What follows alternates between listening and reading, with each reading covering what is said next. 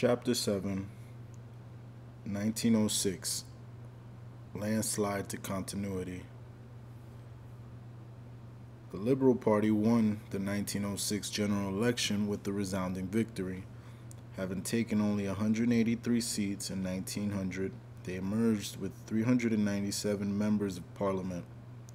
The public had spoken. It was an overwhelming endorsement of peace and retrenchment. The country was poised for reform. Former Prime Minister Arthur Balfour lost his Manchester seat, but was quickly found another in the City of London. As leader of the opposition, he had protected Asquith, Grey, and Haldane from attacks by the Conservatives in matters of foreign policy. Campbell Bannerman's first cabinet brought a very vocal and popular Liberal into government, David Lloyd George. This young Welsh firebrand clearly stood out as a parliamentarian of considerable potential. So too did Winston Churchill, who had crossed from the Conservative Party 2 years before and been re-elected as a Liberal. Here was a parliament bristling with new faces, keen to bring much-needed reform to Britain. Yet, even before the oath of office had been taken, the internal arrangements devised through King Edward, Lord Esher, Balfour, Haldane, Grey, and Asquith ensured that foreign policy remained the preserve of the secret elite. Lloyd George reflected later that during the 8 years that preceded the war, the cabinet devoted a ridiculously small percentage of its time to foreign affairs. Anti-imperialist in the 18-strong Liberal cabinet comprised Campbell Bannerman himself. Anti-imperialist in the 18-strong Liberal cabinet comprised Campbell Bannerman himself, Lloyd George, and at least 5 other radicals. It may legitimately be asked how the Relugus clique could proceed with such a complex war conspiracy when faced with an anti-war prime minister and cabinet. The straightforward answer is that they kept everyone else completely in the dark about their activities, although cabinet members and backbenchers frequently questioned foreign policy. Grey and Haldane repeatedly lied to them. It would be many years before the other cabinet members learned of the dangerous military compact that had been secretly rubber-stamped. Campbell Bannerman left the all-important foreign policy to Sir Edward Grey, concentrating instead on issues such as Irish Home Rule and the alleviation of poverty. He was highly popular in the country at large, but endured the double whammy of having his authority undermined by the Relugus III and suffering a personal tragedy. Shortly after Campbell Bannerman became Prime Minister, his wife and inseparable companion, Lady Charlotte, took ill and died. It was an inestimable blow. Campbell Bannerman's mental anguish unnerved him. The love and affection that had bound the couple together tortured him in his loss. Drained by the demands of office and his personal agonies, he cut a sad and lonely figure. The Irish MP T.P. O'Connor wrote of him, "The Prime Minister in 10 Downing Street was less happy than the cottager that tramps home to his cabin. He was visibly perishing, looked terribly old, and some days almost seemed to be dying himself. There was little doubt in the minds of anybody who watched him that if the double strain were prolonged, he would either die or resign."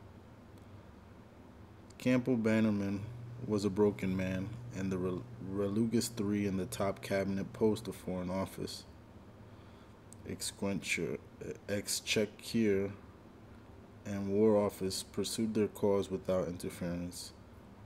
One measure of how successfully they functioned was Lord George's revelation that Every aspect of Britain's relations with France, Russia, and Germany was met with an air of hush hush.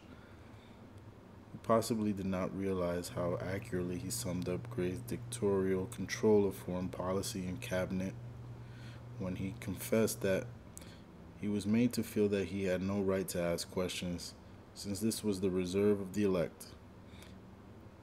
How right he was.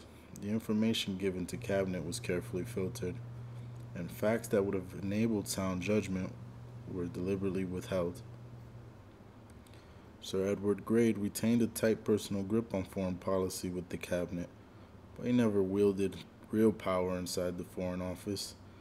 Grey was the figurehead behind which the real power operated.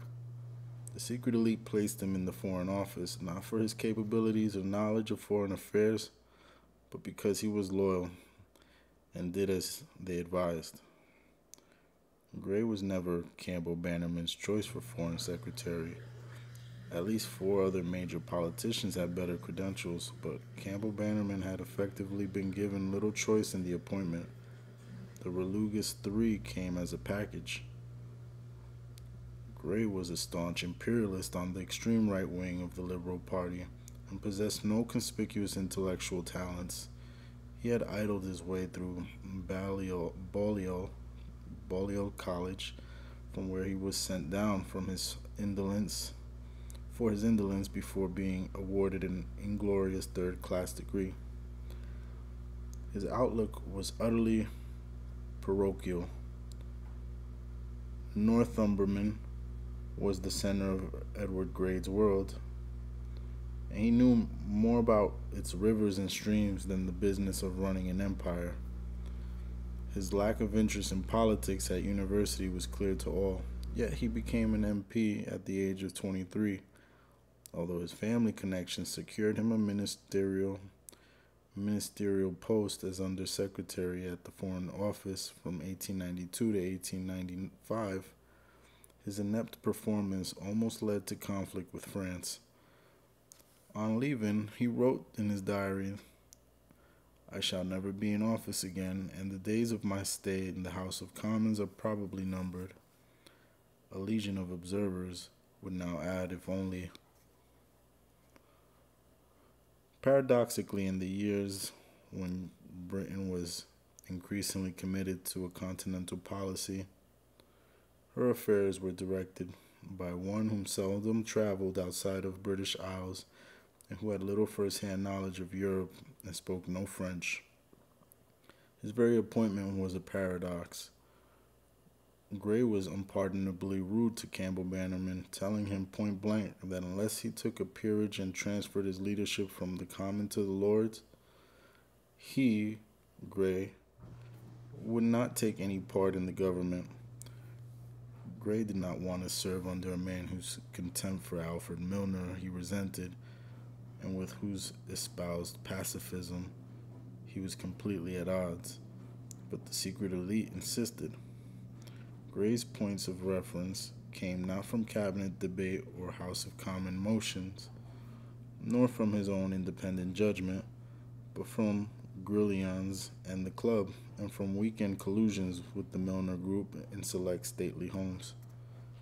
It is conceivable that one modestly educated man who, despite all of his advantages, never crossed the sea until 1914, nor spoke any foreign language, had the capacity to single-handedly control the foreign policy of the empire, and control it so well that his judgment was held in great esteem.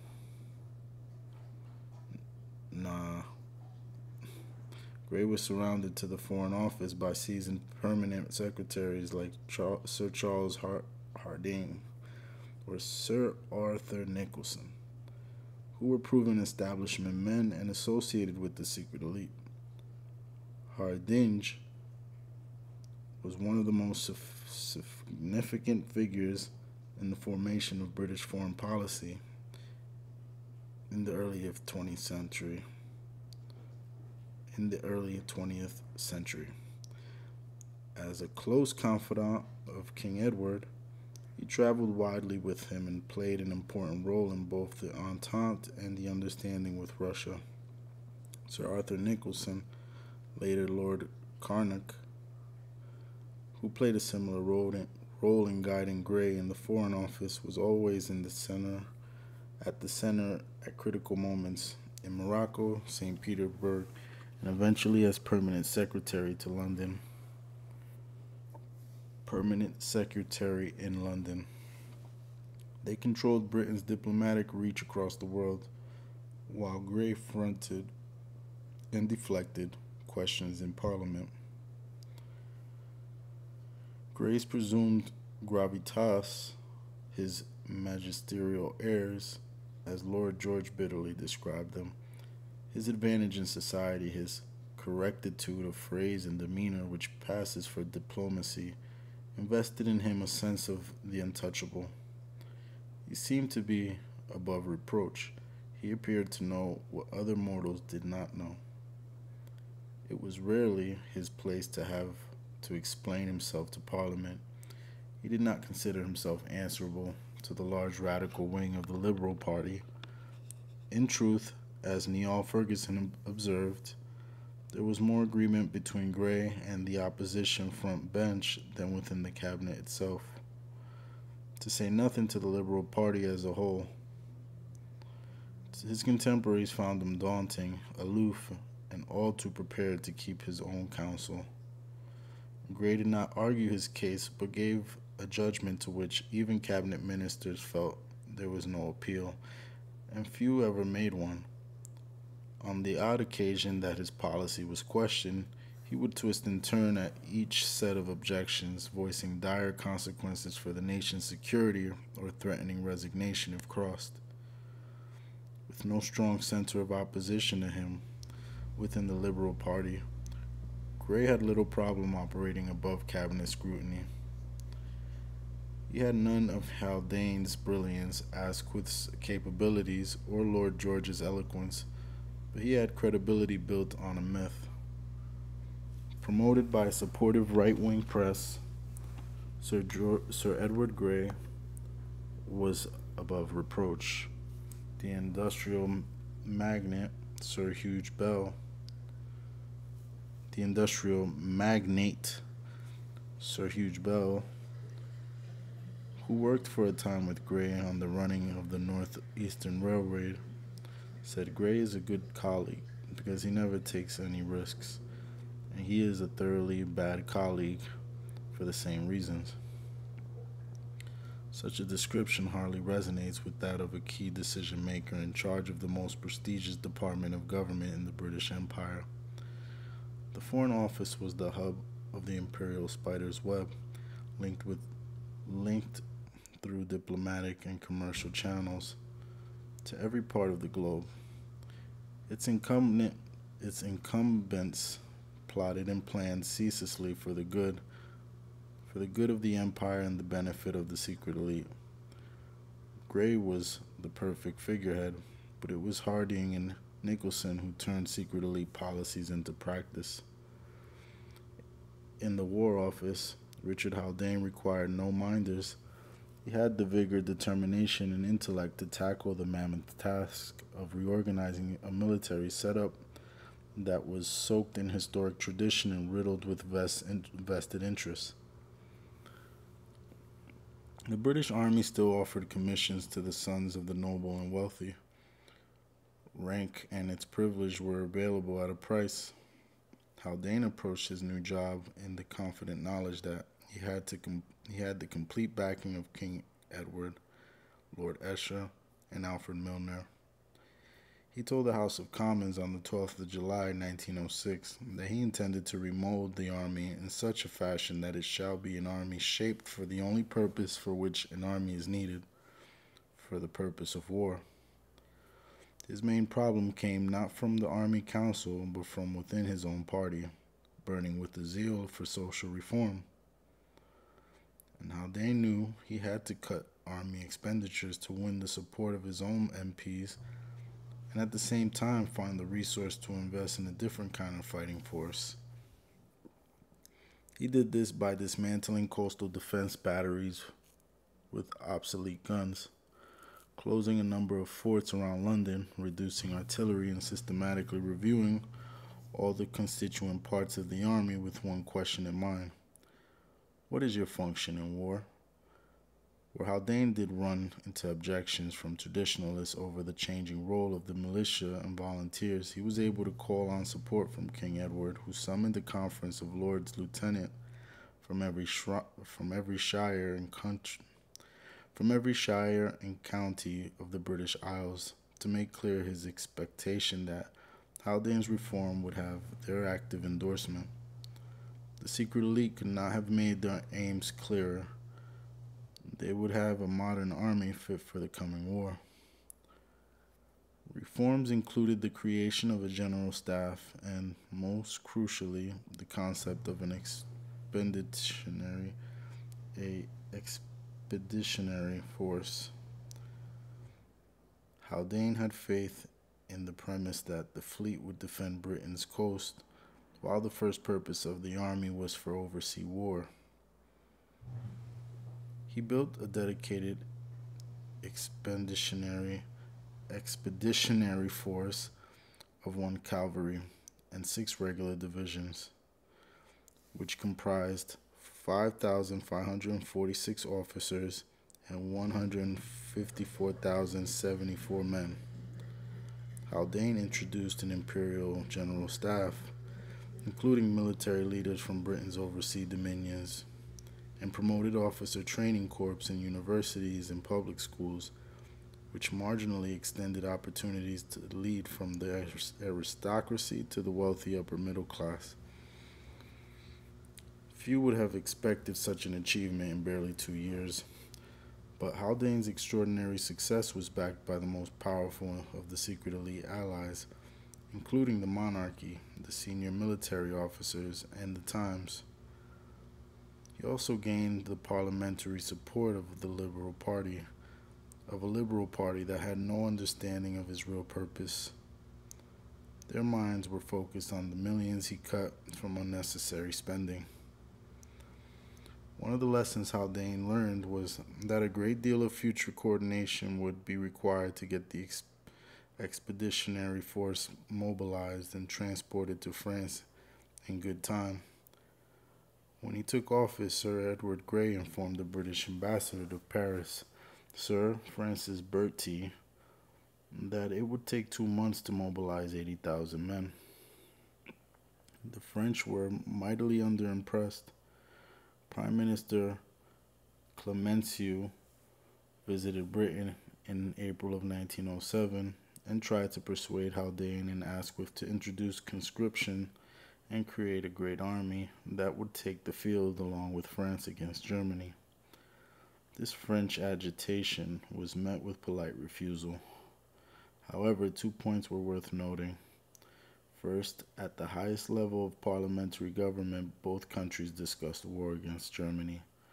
Second, Clemenceau must have been very badly briefed if he imagined that the Liberal Party would for a moment contemplate compulsory military service, but the conversations continued apace. Haldane's biggest problem lay with the senior service, as the Royal Navy styled itself. Haldane's biggest problem lay with the senior service, as the Royal Navy styled itself. Preparation for an expeditionary force required joint naval and military planning, but the Navy did not take kindly to the idea of providing a ferry service for the Army or playing a subordinate role to it. It had, after all, been for centuries the most formidable naval fighting force in the world, and at the forefront of British empire building. Haldane quickly realized that there was no semblance of cooperation or even understanding between the Admiralty and the War Office. The past experience of wartime cooperation between the Army and the Navy was one long record of virtually unbroken misunderstandings and failure, mistrust and blame. In an attempt to bridge the gulf, Haldane used the Committee of Imperial Defense to promote the concept of a naval war staff.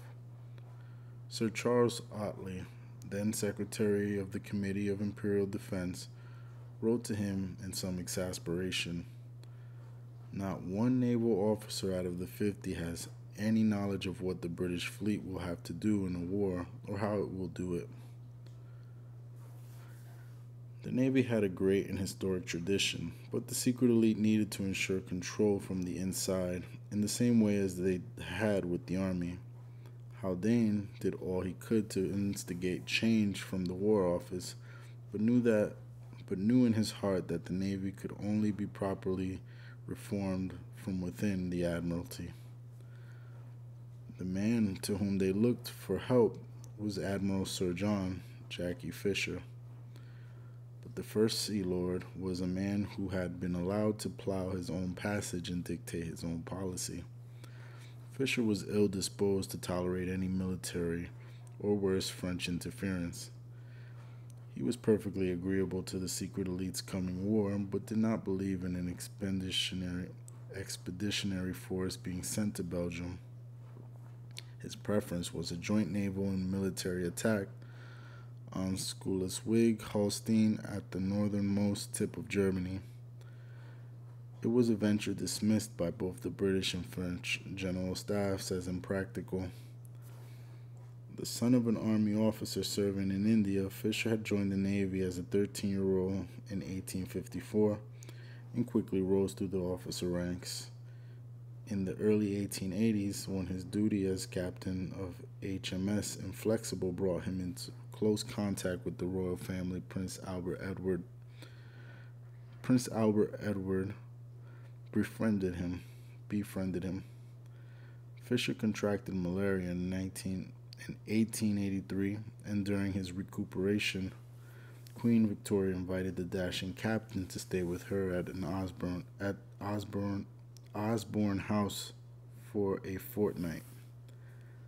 5 years later, on his promotion to Rear Admiral, the Queen appointed him her aide-de-camp. Thereafter, she knighted him in her birthday honors in 1894. Like Richard Haldane, Jackie Fisher did not belong to the establishment. He boasted, "I entered the Navy penniless, friendless, and forlorn. I had to fight like hell, and fighting like hell has made me what I am." He has progressed through the ranks, and by the fates of fortune had been drawn into the elite circles surrounding the monarchy. Like Haldane, he was an able man. Both were tasked with bringing the country's armed services to the 20th century. In October of 1904, Fisher had breakfast with his good friend King Edward at Buckingham Palace, and thereafter was sworn in as First Sea Lord. Both the Army and the Royal Navy were, at that point, in the hands of loyal servants of the secret elite, whose friends in high places were undoubtedly a factor in elevating Fisher to the Navy's top job. He was a man of vision who didn't hesitate to instigate revolutionary reform that made the Royal Navy more effective for the job in hand. He valued ships for their fighting worth, and in 1904, with the German Navy still in its infancy, he began a ruthless, relentless, and remorseless reorganization of the British fleet. The Navy was purged of 160 ships that, in his own words, could neither fight nor run away, and Fisher replaced them with fast, modern vessels ready for instant war. The 20th century heralded many advances in technology, and where this meant improvement and a better and more efficient Navy, Fisher never hesitated. He improved the range, accuracy, and fire rate of naval gunnery, introduced torpedo boats and submarines to the fleet, and as First Sea Lord was responsible for the building of the first huge dreadnought battleships. Of all Fisher's innovations, however, the most crucial was the introduction of oil to replace coal-fired boilers. Despite old-school admirals labeling him an eccentric dreamer, he insisted that fueling the Navy with oil would give Britain huge strategic advantages. There would be no telltale smoke to alert enemy vessels, and while 9 hours might be required for a coal-fired ship to reach peak power, it would take only minutes with oil. 12 men working at a 12-hour 12 men working a 12-hour shift could fuel a vessel with oil, while the equivalent energy for a coal-fired ship requires the work of 500 strokers for 5 days. 500 stokers for 5 days. Crucially, the radius of action of an oil-powered vessel was up to 4 times as great as coal. Crucially, the radius of action of an oil-powered vessel was up to 4 times as great as coal. Fisher got his way, but not without a tense and often bitter struggle with the liberals and socialists in Parliament, who deemed the vast expenditure on new developments in naval warfare costly and wasteful. Fisher's task of changing the framework of command within the Navy was particularly challenging. By 1900, a naval officer would have found little difference in his career structure from the time of Nelson. Despite early reforms in 1902, the Fisher's long crusade to widen and democratize recruitment, the Naval High Command, like that of the Army, remained the narrow preserve of the upper classes. Promotion was bound rigidly by the rules of seniority and class. As the Naval and Military Review later stated, the British Navy has long obtained an ample supply of capable officers, without recruiting from the democracy to any visible extent. We should view with grave apprehension any attempt to offer the fleet at all largely with men of humble births. Such ingrained prejudice hampered Fisher in his reforms that he would not have survived without the support on which he was able to call. Although he did a sterling job in improving the Navy, Fisher presented Haldane and the Committee of Imperial Defense with problems. He was a stubborn autocrat with a huge ego. He knew it all. No committee would be telling him what to do with his navy if Germany was to be taken out. It was a job for him and his beloved ships. On the 12th of April, 1905, with the Moroccan crisis threatening to boil over into war, the First Sea Lords and Lord Landslide attended a meeting of the Committees of Imperial Defense, after which Fisher intimated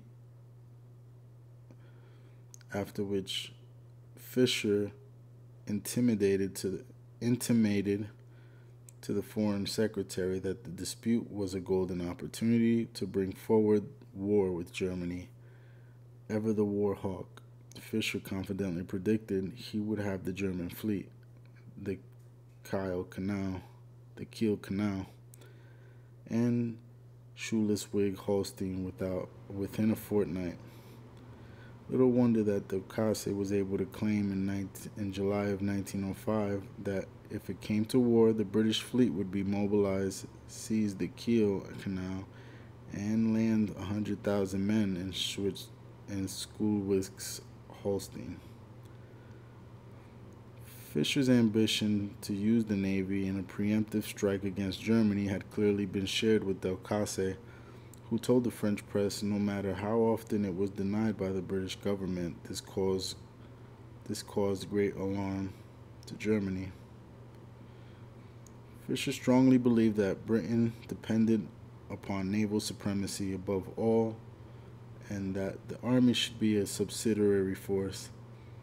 He called into question the huge budget allocated to the land forces and never tired of reiterating Sir Edward Grey's splendid words that the British Army was simply a projectile to be fired by the Navy.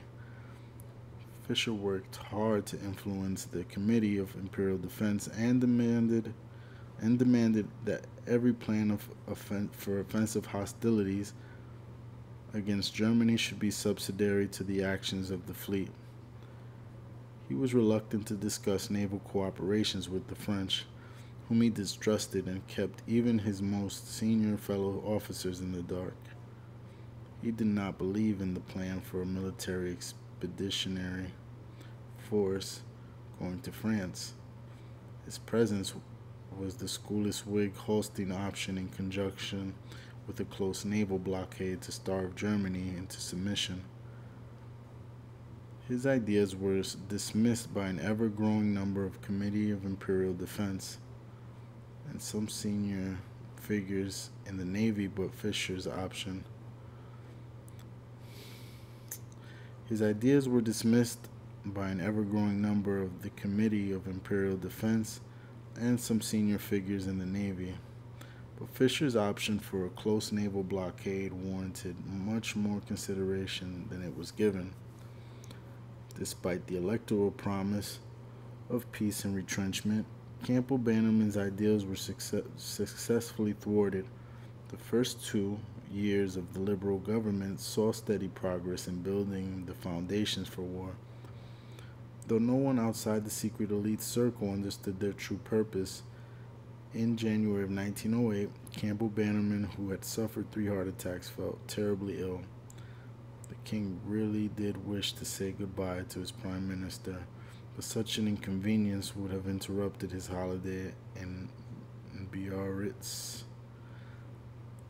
and he had no wish to return to a fog-bound London. Sir Henry Campbell Bannerman died in 10 Downing Street on Wednesday, 22nd of April. In an act of symbolic irony, Asquith was obliged to take the train to the south of France to kiss the royal hand before his appointment. King Edward was reportedly too far ill to travel back to London for such a mere formality.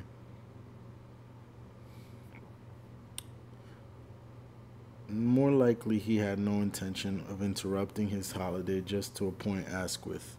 It remains the only instance in which a British Prime Minister has formally taken office on foreign soil. There was much for Asquith to consider as he put the finishing touches to his government. The secret elite kept in close contact. Days before Asquith's formal visit to Biarritz, Lord Esher was able to note in his diary that Lord George would become counselor of Winston Churchill, president of the Board of Trade. Asquith wrote from Biarritz to offer them those precise positions, so it is safe to assume that this was all approved by the secret elite beforehand. Some in the Liberal Party considered both men a danger, but his cabinet needed to be balanced. Lord George had a large following on the backbenches and was popular with the working classes. Churchill had no such following, but was energetic and single-minded. Asquith commented that Lord George has no principles and Winston no convictions. They appeared an extremely unlikely pairing.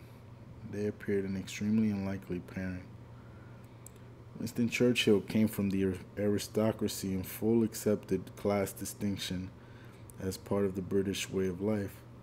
Lord George came from the opposite end of the social program and was consumed at times by class consciousness. Yet in the years that led to the First World War,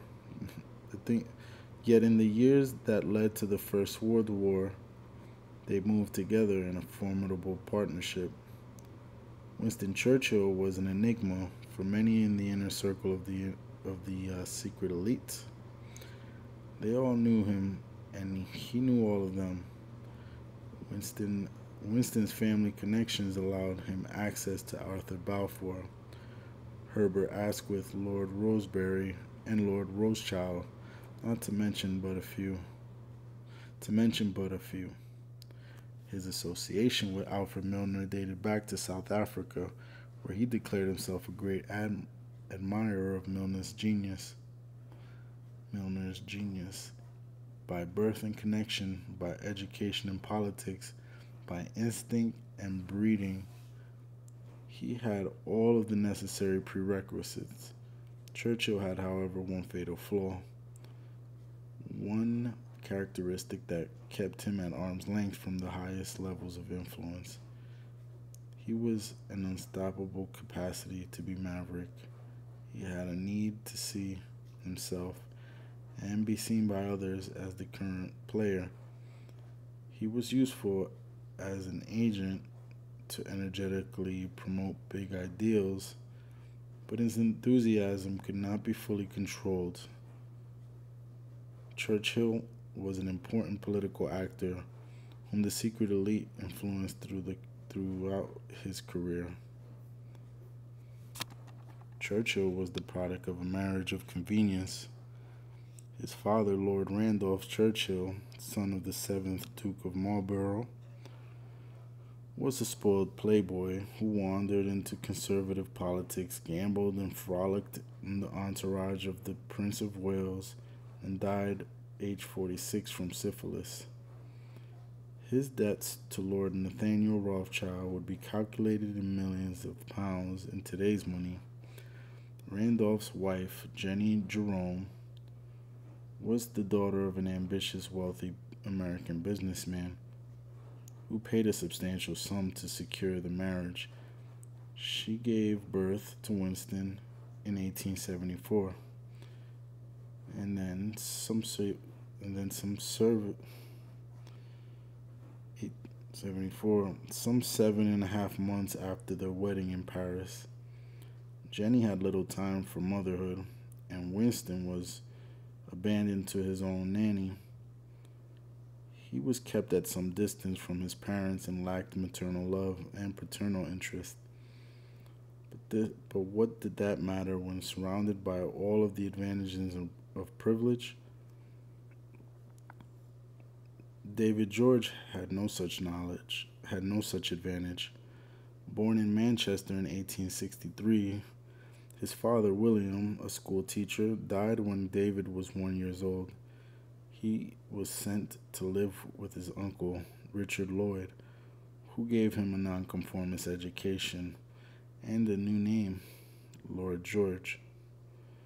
Self-motivated and ambitious, he wrote ungallantly to Margaret Owen, later his wife, "My supreme idea is to get on. I'm prepared to thrust even love itself under the wheels of my judgment if it obstructs the way." Lloyd George was a gifted orator, though the establishment saw him as a rabble-rouser. He was elected to Parliament as Liberal MP for Caernarfon boroughs in 1890, and became an outspoken critic of the Boer War. He saw it as an outrage perpetrated in the name of human freedom. While the war in South Africa was staunchly supported by Asquith, Gray, and Haldane, Lloyd George stayed true to his core, believed that it was an expensive waste, conducted in a blundering and cruel fashion.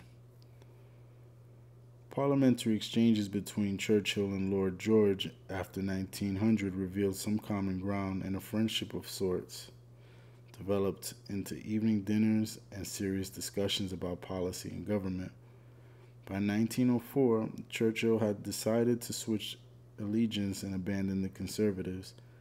The reason he gave was ostensibly the issue of Joseph Chamberlain's conversion to a new scheme of tariffs and imperial preference.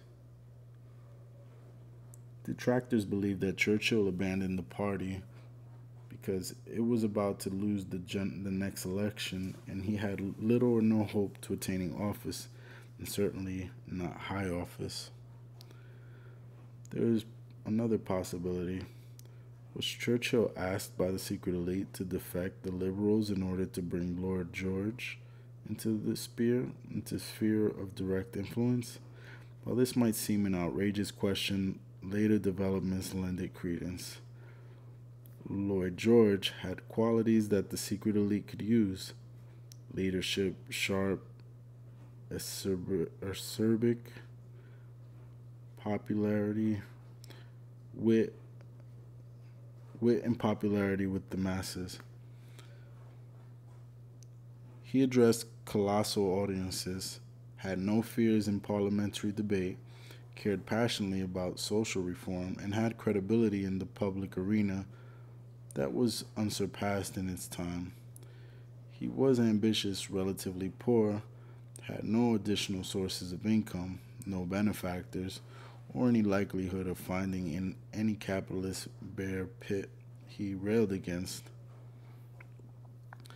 Likelihood of finding any in the capitalist bear pit he railed against.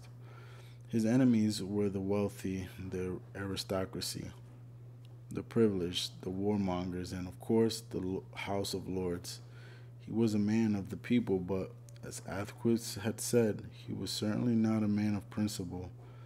From the day he took office in Asquith's 1908 government as Chancellor of the Exchequer,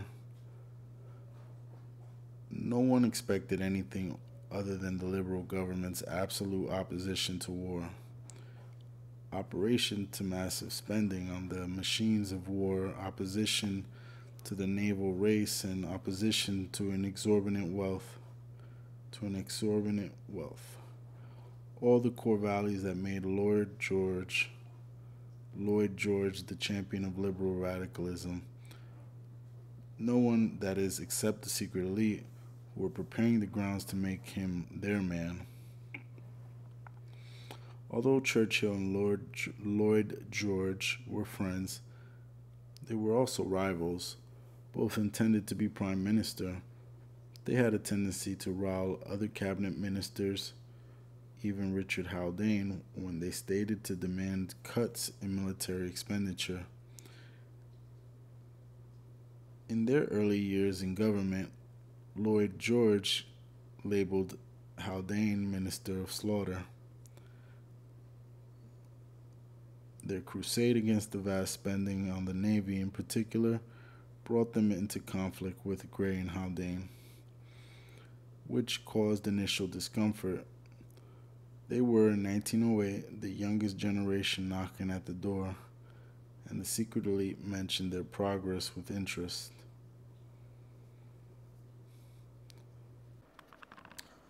Summary, Chapter 7, 1906, Landslide to Continuity. The 1906 Liberal landslide victory promised radical reform but brought no change in foreign policy. Gray continued the grand design for war with Germany and was cocooned in the Foreign Office with seasoned permanent undersecretaries who were part of the secret elite.